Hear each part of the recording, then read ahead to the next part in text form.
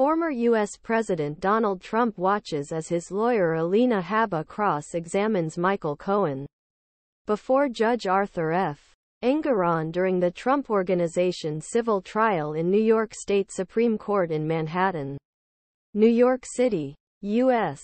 October 25, 2023. In this courtroom. Get License Rights New York. October 25. Donald Trump was fined $10,000 on Wednesday after a New York judge overseeing his civil case said the former U.S. president had violated a gag order banning him from disparaging court staff for the second time.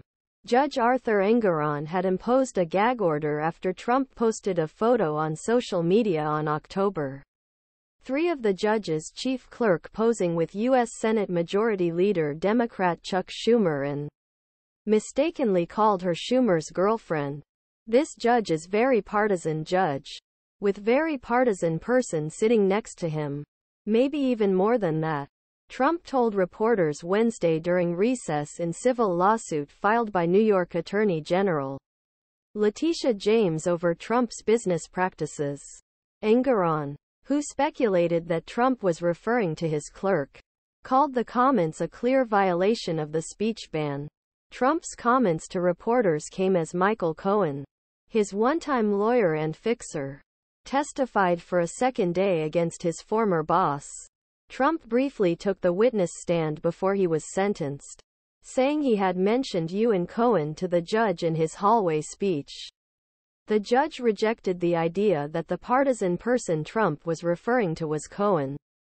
As Trump's lawyer Christopher Kise noted, the idea that this statement would refer to the witness doesn't make sense to me. Engoron said, "Don't do that again, or it'll get worse." Engoron's clerk sits next to the judge during the hearing, which is standard practice in New York State Court.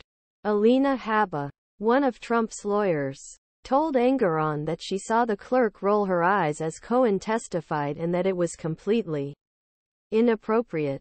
On October 20, Engoron fined Trump $5,000 after finding he failed to remove a post disparaging the clerk and warned that future violations could bring much more severe sanctions, including prison. While Engoron initially imposed the gag order, it said the comments towards its employees were unacceptable, inappropriate and will not be tolerated under any circumstances.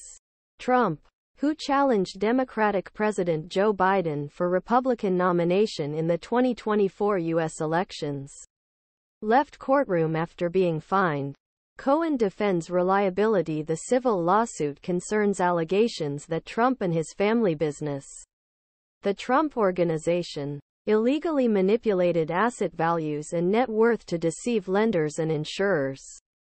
On Tuesday, Cohen confronted Trump for the first time in 5 years, saying Trump had arbitrarily inflated the value of his real estate assets to secure favorable insurance premiums. Cohen also testified Tuesday that his former boss doctored financial statements to make property values match what Mr. Trump told us.